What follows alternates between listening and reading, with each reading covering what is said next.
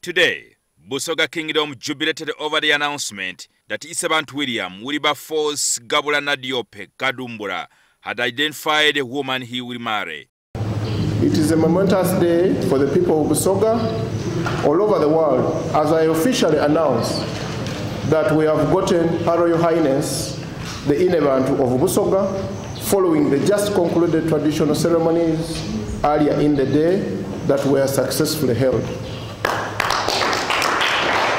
The announcement came after the Kyabazinga was introduced to Jovia Mutesi's parents in Mayuga district earlier in the day. Busoga Kingdom Prime Minister Joseph Muvawala said the royal wedding would be held on the 18th November at Christ Cathedral in Jinja. And we'll also unveil the Inebantu to the people of Busoga and the world at large.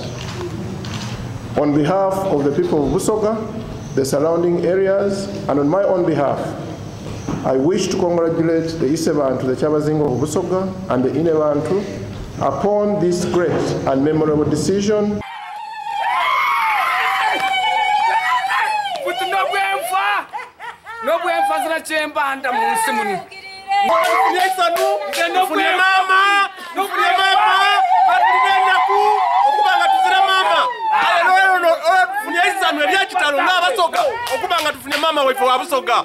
Basanufu Busoga bonabona busagaluke Busoga okwisana amani tumaze okwisania.